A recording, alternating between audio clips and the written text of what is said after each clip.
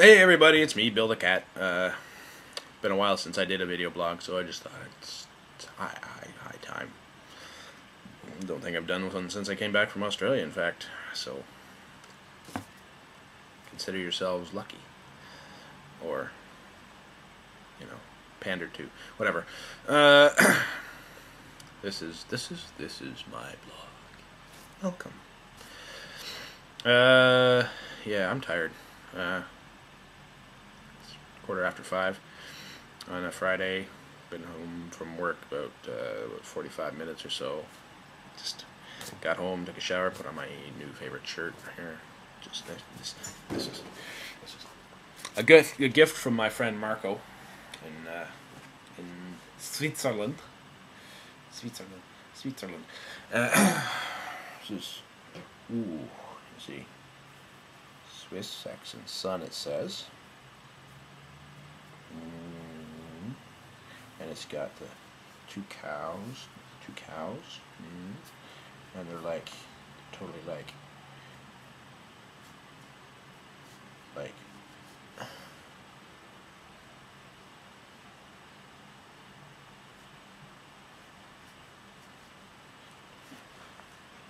they're doing it. They're having sex.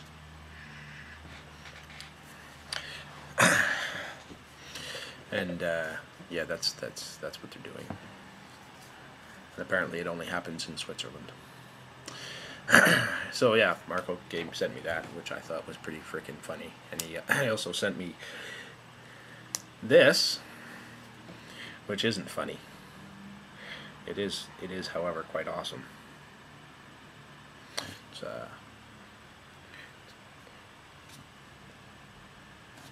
that's a really nice blade. Actually, holds a good edge. This is Swiss Army issue. Not just Swiss Army knife. It's a Swiss Army issue. This is the one the soldiers carry. Ooh, that's something for blackheads, I think it is. Anyways. A couple of nice gifts I got from a good friend a long ways away, which I was happy about that. What else? Oh yes, that. See that? Look at that. See that? Look at that.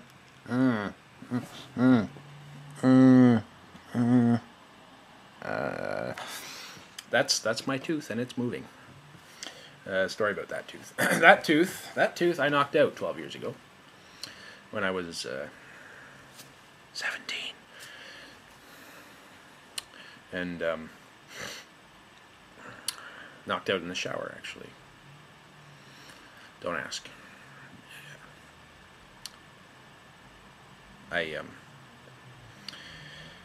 Well, okay, here's the story. I know you're dying to hear the story. So this is the story. I was in taking a shower first thing in the morning, 17 years old, wake up, it's school day, and you just don't want to get out of bed, and be like jumping in the shower, rinse that aftertaste of, what is it, teen bitterness, I guess, out of your mouth. And snap your mouth closed on the shower head and knock your tooth out like everybody else does. Yeah, that's what I did. I bit a shower head. So knocked the tooth. That woke me up. That's my impression of 17-year-old me knocking my tooth out by biting a shower head. You want to see it again? A presentation. Bill the Cat knocks out his tooth on a shower head at the age of 17. Oh! It went almost exactly like that. So, yes, knocked that out when I was 17. Took it into the dentist. He drilled out the root, capped it off, pushed it back in my face. bonded it to the two teeth on either side, these two here. So it looked like one giant tooth instead of 3 teeth for about 2 months until that tooth set in. And he did finished a root canal on it, and took away the bonding agent. And then yeah, and then never charged me for any of the work because he's a friend of my dad's and he's just a nice guy apparently. Yes. And now 12 years later, my body apparently decided to reject that tooth. We're filing the divorce papers at the moment, and like any divorce, it's going to cost me money. It cost me nothing to get that tooth put in. It's going to cost me about $3 grand to take it out, $3 grand plus. Insurance is going to cover a lot of it, but well, a lot. I say some of it, not the bulk of it, probably. Fortunately, I can pay in installments and don't have to come up with $3 grand right away. So that's all right. Yeah. Take it out, put in an implant. I was hoping that I could just take it out and put an implant in later, but apparently that's a more complicated process, harder, more painful, more expensive. So I figured, you know what, I can pay in installments, do it now, save money, and not be walking around with a gap in my face. So, yeah. Yeah. Sciatica. That's the other thing, sciatica. I have it. It's getting better. I'm doing physio once a week and exercises once a day and some stretches in between. So it's getting better. And yeah, other than that, just been working. Hot sun. Stealing barges. Yes, stealing barges. I have 2.5 minutes. Let's see if I can get this story in 2.5 minutes. Okay, I stole a barge today. Okay, well, wasn't really stealing so much as borrowing without asking.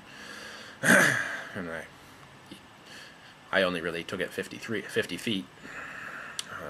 Took it 50 feet across the open water to the island we were working on.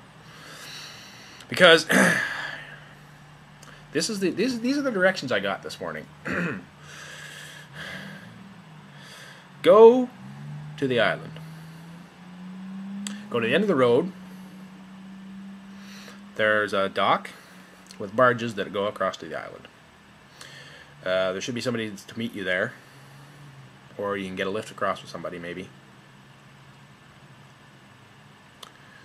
Actually, I don't think there was an or. It was just, there should be somebody to meet you there. Maybe you can get a lift across with somebody.